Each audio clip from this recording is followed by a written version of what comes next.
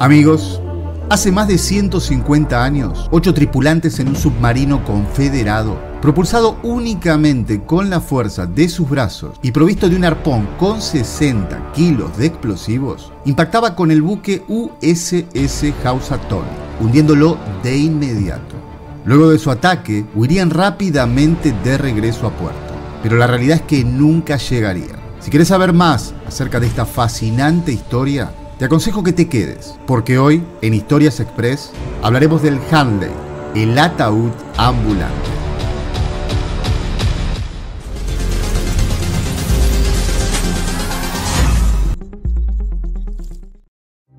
La Guerra de Secesión o Guerra Civil fue un conflicto bélico librado en Estados Unidos desde 1861 hasta 1865. Todo comenzó como resultado de una controversia histórica sobre la esclavitud, cuando las fuerzas de los Estados Confederados de América atacaron Fort Sumter en Carolina del Sur, poco después de que el presidente Abraham Lincoln asumiera su cargo. Los nacionalistas de la Unión proclamaron lealtad a la Constitución de los Estados Unidos y se enfrentaron a los Estados Confederados, que defendían su derecho a expandir la esclavitud. La noche del 17 de febrero de 1864, la Guerra de Secesión norteamericana llevaba ya casi 3 años desde su comienzo. El puerto confederado de Charleston permanecía bloqueado por la Marina de la Unión, que se encargaba de hundir cualquier embarcación para evitar así cualquier actividad comercial. Entre las distintas embarcaciones que se destinaron a esta tarea de bloqueo, se destacaba el USS Housatonic, una corbeta de la Unión de 62 metros de eslora y 1.260 toneladas. Estaba armada con 12 cañones y se encontraba anclada a tan solo 8 kilómetros del puerto, esperando a una nueva víctima. Es importante aclarar que los Estados Confederados no contaban con una fuerza naval capaz de romper con este bloqueo, y que la interrupción del comercio y la falta de provisiones hacía que la situación se tornara crítica para poder continuar con la guerra. Fue entonces que, resuelto a romper el bloqueo, el secretario naval confederado, Stephen Mallory, autorizó rápidamente la construcción de una innovadora arma con la que esperaban cambiar el curso de la guerra a su favor. Se trataba de un submarino militar conocido como el Hunley. El HL Hunley tenía 12 metros de largo, 1.21 metros de alto y 1 metro de ancho. Lo tripulaban 8 hombres, y su función era impulsar el submarino bajo el agua con la fuerza de sus brazos. Si bien es cierto que la idea del submarino no era del todo nueva, el Hunley fue el primero en jugar un papel preponderante como arma de guerra. Fabricado en Alabama y arrojado al mar en julio de 1863, el Hunley había sido financiado y diseñado en parte por un abogado transformado en inventor llamado Horacio Lawson Hunley, quien perdió la vida ese mismo año, la segunda vez de las muchas que este sumergible terminó hundiéndose en el mar. Pero los sucesivos hundimientos en pruebas del Hunley y su número de víctimas en aumento no bastaron para disuadir al teniente George Dixon, que estaba decidido a probar que esta pequeña nave podía ser usada efectivamente para vencer el bloqueo y con suerte abrir los puertos sureños. Pero para lograr sus objetivos precisaba casi un milagro.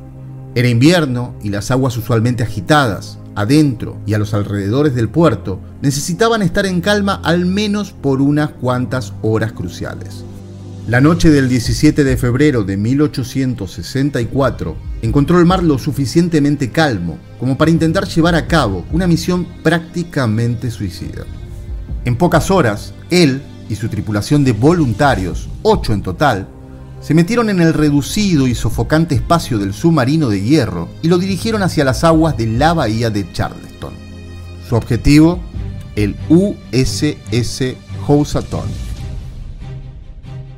Es bastante probable que a esta altura del relato te estés preguntando cómo un sumergible de 12 metros iba a hundir a una embarcación de 120 toneladas. Es importante aclarar que el ataque no se hizo con un torpedo autopropulsado, ya que no existía esa tecnología. Lo que se usó fue una bomba de 60 kilos de pólvora que se enganchó al final de una vara de 5 metros con un arpón, unida a 45 metros de cuerda al sumergible. Una vez incrustada en el casco de la embarcación, el Hunley retrocedería hasta tensar completamente la cuerda y activar así el detonador que haría explotar la bomba. Y fue así que se aproximaron al USS Housatonic con toda la complejidad que esto supone. con el agravante de que a los pocos metros de su objetivo fueron detectados y comenzaron a recibir fuego. Pero esto no impidió que el sumergible impactara su objetivo y plantara la bomba con éxito en el casco de la corbeta. Una vez ocurrido esto, comenzaron rápidamente a retroceder mientras seguían siendo atacados. Pero finalmente, al tensar la cuerda de 45 metros, se produjo la detonación que iluminó el cielo para dar lugar a una columna de fuego y humo que se divisaba perfectamente desde la costa. En menos de 5 minutos, el USS Housatonic se encontraba en el fondo del mar. Acababa de ocurrir el primer ataque exitoso de un submarino en toda la historia, algo que no volvería a repetirse hasta la Primera Guerra Mundial, medio siglo más tarde. En el puerto, la gente se reunió y comenzó a festejar, esperando el retorno del sumergible y su tripulación, hecho que jamás ocurrió. En los días posteriores, algunas embarcaciones recorrieron la zona, pero lamentablemente no hallaron rastro alguno del Hunley.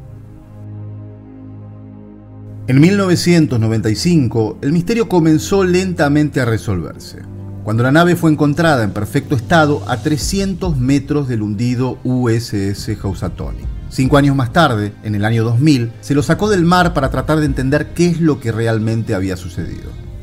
Para sorpresa de los investigadores, al abrir la nave descubrieron que todo estaba en perfecto estado. Los 8 tripulantes estaban en sus asientos y las escotillas estaban correctamente cerradas. Nada hacía pensar que habían sufrido un accidente o ataque, y no había una explicación lógica para su desaparición. Tras 3 años de estudio, un equipo de investigadores de la Universidad de Duke llegaron a la siguiente conclusión. Los tripulantes del submarino murieron por las lesiones que la onda expansiva de la bomba les causó en los pulmones y el cerebro. Finalmente, en el año 2004, se realizó un funeral y los ataúdes se colocaron en una fosa común, en el mismo orden en que la tripulación ocupaba dentro del submarino. Al día de hoy, el Hunley se puede ver en el Centro de Conservación Warren Lash en Charleston, Carolina del Sur.